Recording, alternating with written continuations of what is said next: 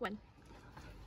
Hello, today we're going to be looking at a Vauxhall Tigra 1.4 which is getting a flat battery overnight. So first thing that we're going to do is have a look at the battery and see what state that's in. When I say look at the battery, we're going to check that the alternator is charging.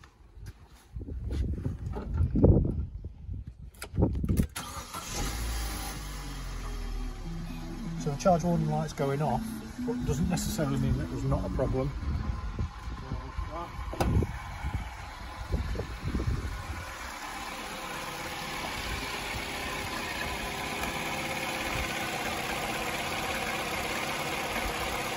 Down there, baby, you're only getting 11.8 volts.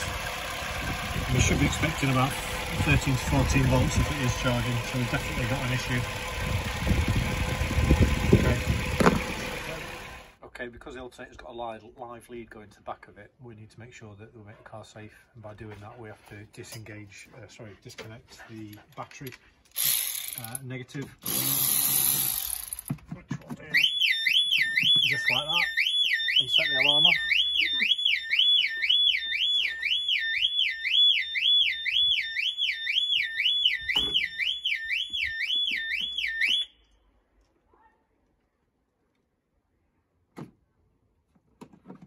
There we go. I didn't press any keys there, just put it back on, took it off. Hopefully that was right, next thing we're going to do is the alternator's actually down here. Can you see it's on the side of the engine?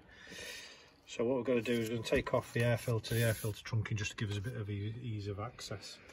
So, yeah. Okay, so we've established that the alternator is not charging. I've been through and checked the charge relay and fuses. Everything's good. I've even just checked all the fuses just randomly just to make sure nothing seems amiss. Everything seems fine. And I've checked the back of the alternator and we're not getting anything out. It could be a harness problem, but I'm pretty much sure it's the original alternator. So what we're going to do now is change the alternator. Okay, just for awareness, to take this clip off can be a little bit awkward if you don't know what you're doing, but basically it's quite easy. Just slide out that slide, pull it off, give it a wiggle, and off it comes.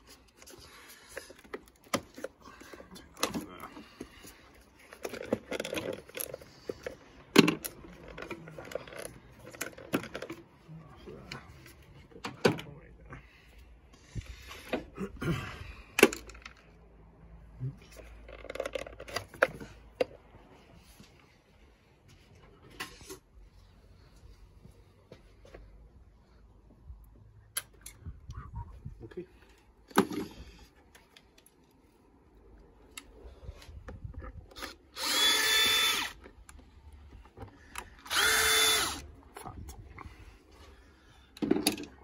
See if we can take the whole box out in a one.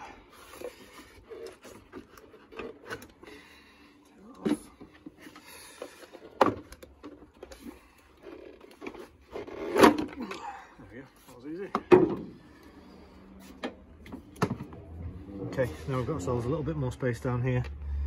So you can see down here, this is the tensioner.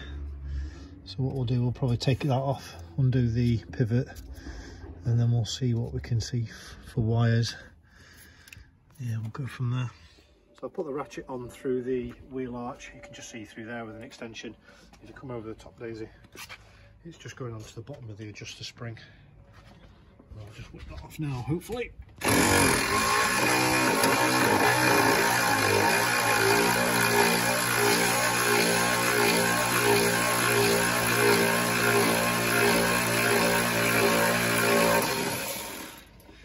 There we go, she's off.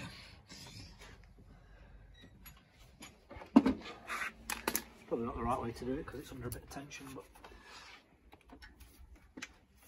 it does come off that way.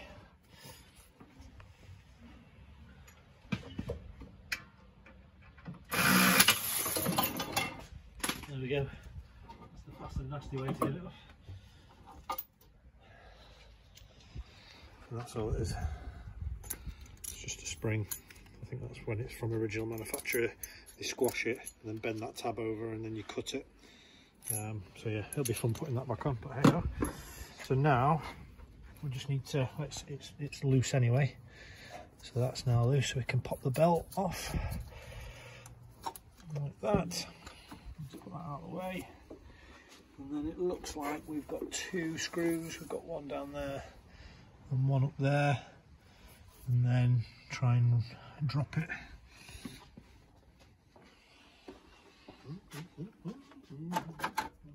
You ready? Yep.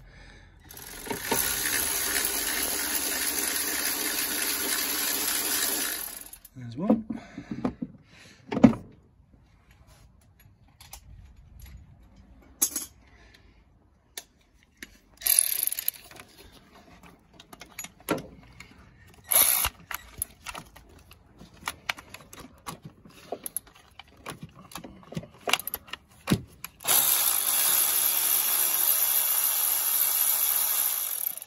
There's 2. Right, what I might do now is go underneath and just make sure I can disconnect the electrics, and then we'll go from there. Okay, from underneath the car, it's going to be quite difficult to film and undo it, but essentially we've got, point in the right direction, we've got a 13mm just there, focus, just there, and an 8mm just underneath it. So we'll just pop them off. I'll try and do it while we're filming. And this is why you disconnect the battery, because that is a live cable. There we go. So there's that one. And then using an 8mm.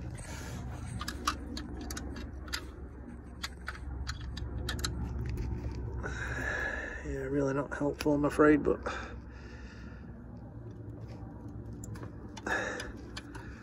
not very difficult. Sorry, very difficult from under it. Just undo that one. Right, and that's it. I'll take them off.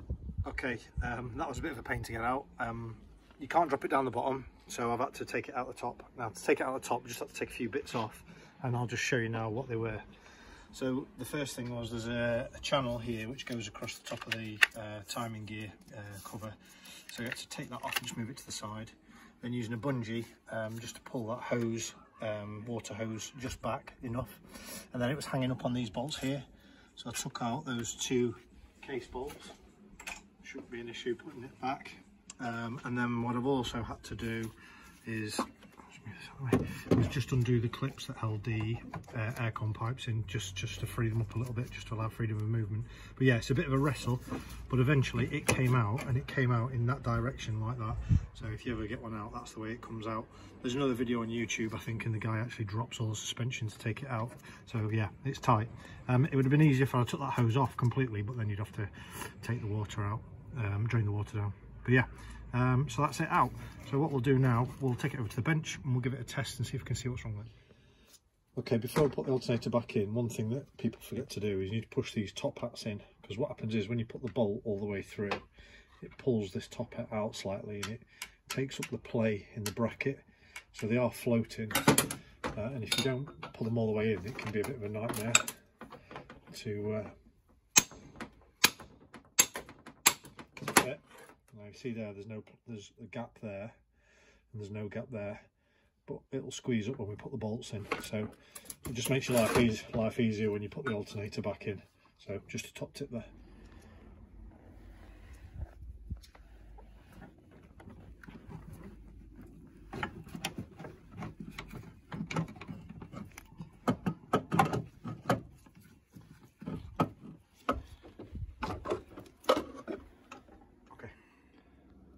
Okay, new alternator fitted.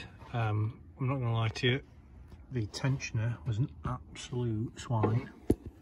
I don't know if you can just see it down there.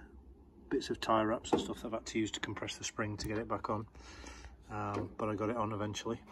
All back together, air boxes on, all pipes clipped up, all looking nice. So we'll just fire it up, see what happens.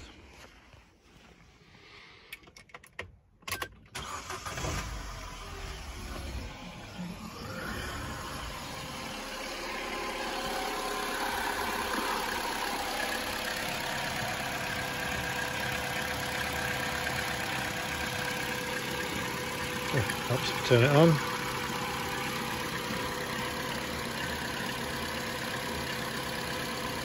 Get in. Job done.